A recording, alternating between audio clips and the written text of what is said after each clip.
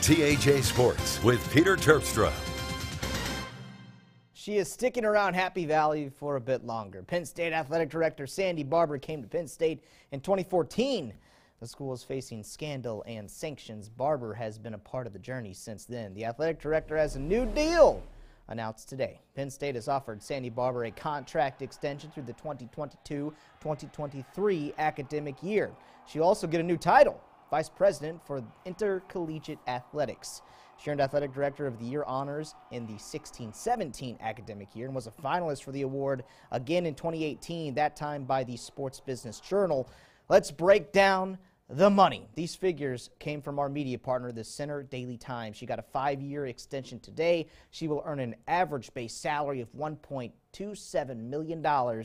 She will finish at $1.37 million in the final year of that contract. Back to the hard